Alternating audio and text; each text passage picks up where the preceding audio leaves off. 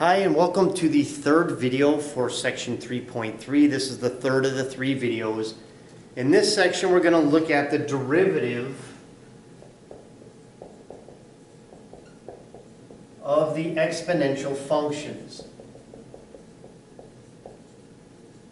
So in video 1 and 2, we looked at the derivative of the log functions. Now we're looking at the exponential functions.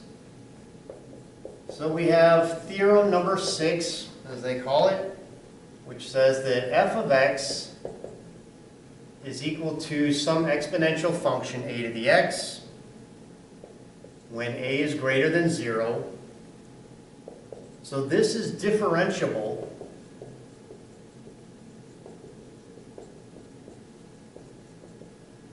and that derivative, f prime of x, is equal to a to the x times the natural log of a.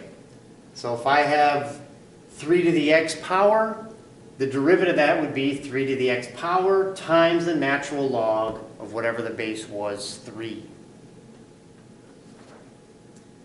We also have theorem 7, which says that if our function is e to the x, then f prime of x is just e to the x power back. And it makes sense, right? So if we have this specific function, e to the x, so if we look back at theorem 6, e to the x, the derivative is what? It's e to the x, that p's back, times the natural log of e. Well, the natural log of e is what? It's 1. So the derivative of e to the x is just itself back, e to the x. However, remember that with our chain rule issue, it's e to the x times the derivative of whatever this exponent is. So e to the x, the derivative is e to the x. But if it was e to the 3x plus 9, now it's not just that. We'd also have to apply the chain rule to the exponent piece. And again, it's y, because the derivative of x is 1, so that's why this guy becomes that.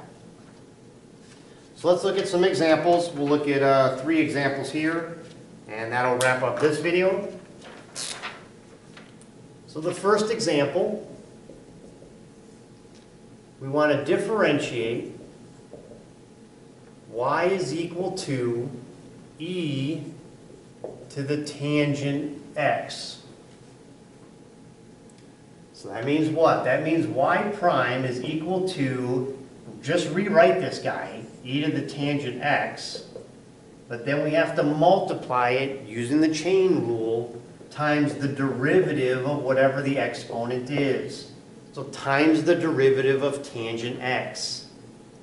So that means y prime is e to the tangent x times, well, the derivative of tangent x is secant squared x. And like before, if this wasn't just x, if this is 4x, then we'd have to apply the chain rule to that piece as well. But because it's just x, then our answer, our derivative, is just e tangent x times secant squared of x. Pretty straightforward example of how we apply theorem 7 when we have an exponential function using e. Second example we're going to do,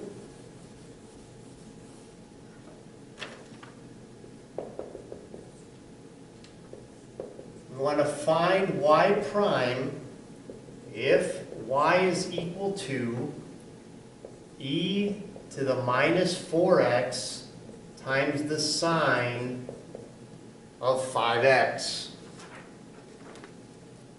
So we have what? We have a product here. So we're going to have to apply the product rule. So that means that y prime is equal to the derivative of the first piece. And so I'm going to just write out what I'm doing first, then I'll worry about taking derivatives. So the derivative of e to the minus 4x times the second, and again, I think the book and some of your instructors teach you the reverse way. It doesn't matter with product rule because it's plus. So derivative of the first times the second plus the first, e to the minus 4x, times the derivative of the second. Sine of 5x, take that derivative. So now I'm going to go ahead and take the derivatives. So the derivative of this piece, so the derivative e to the minus 4x is just e to the minus 4x, but then I have to multiply this times the derivative of the exponent, times sine of 5x.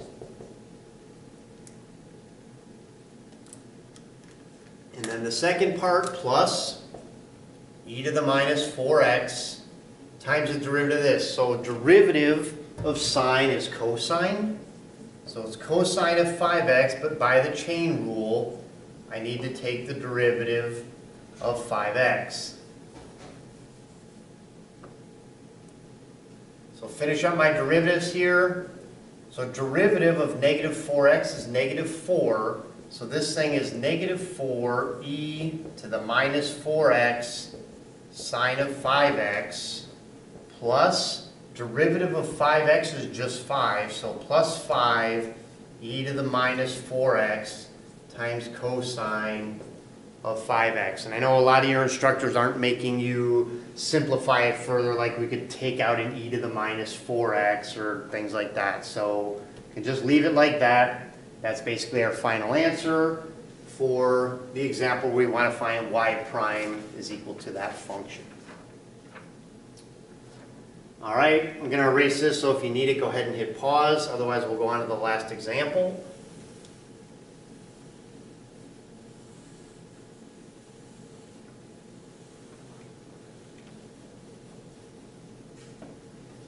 So we want to differentiate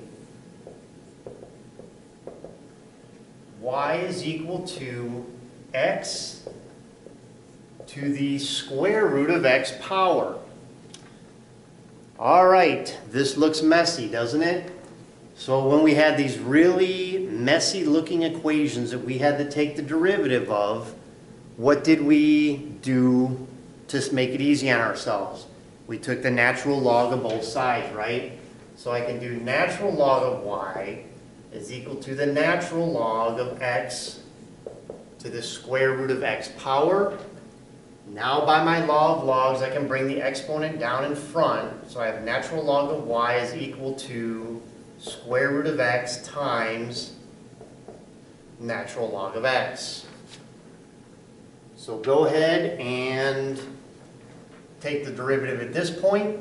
So natural log of y is just going to be 1 over y.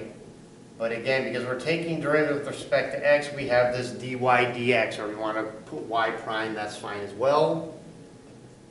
And this is equal to what? Well, I have what here? I have a product.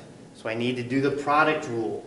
So that's the derivative of the first. So this is like x to the 1/2. And we've seen this one over and over and again. So this becomes what? This becomes 1 over 2 square root of x. We take down the 1/2, subtract 1, which gives us minus half. That gives us the square root in the bottom. So the derivative of this first piece is this, times the second, natural log of x, plus the first, square root of x, times the derivative of the second. Derivative of natural log of x is 1 over x. So that means 1 over y dy dx is equal to natural log of x over 2 square root of x plus square root of x over x. So to get dy dx by itself, I'm going to multiply both sides by y. So that means dy dx is equal to y times natural log of x over 2 square root of x plus, you could simplify this. I don't know if your teacher is going to make you or not. This is like x to the half. That's x to the 1 in the bottom. So if you take the subtract the exponent, you get negative half. So actually you get a square root of x in the denominator, but again, I wouldn't be that fussy with it. I know a lot of your instructors aren't, so you could probably just leave it like that and you should be okay. So that's it. So our derivative differentiating this function, the derivative is that value there. So that wraps up video 3. That's the end of the video series for 3.3. Come on back and we'll look at the next section.